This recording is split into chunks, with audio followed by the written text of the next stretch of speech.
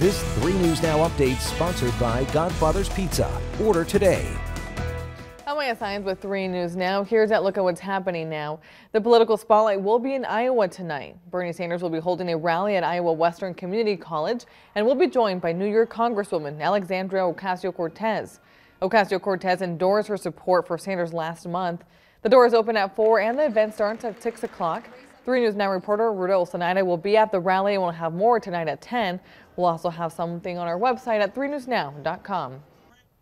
And the Nebraska Department of Health and Human Services and the Douglas County Health Department are investigating a cluster of hepatitis A cases around the metro area. 5 cases have been reported over the past 3 weeks, with symptoms reported between October 15th and November 5th. Symptoms include fever, fatigue, loss of appetite, nausea, and joint pain.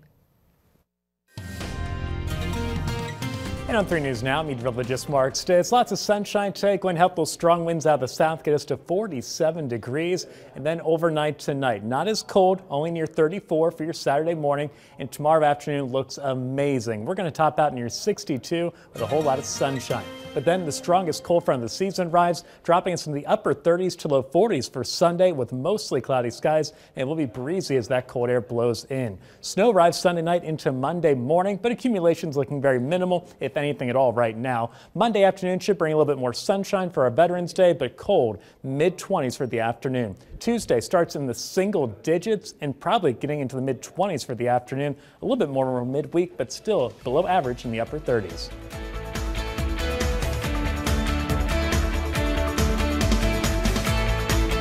Bring home our cherry cheesecake holiday feast. A medium specialty pizza, a medium one topping, and a cherry cheesecake streusel. Happy holidays from Godfather's Pizza.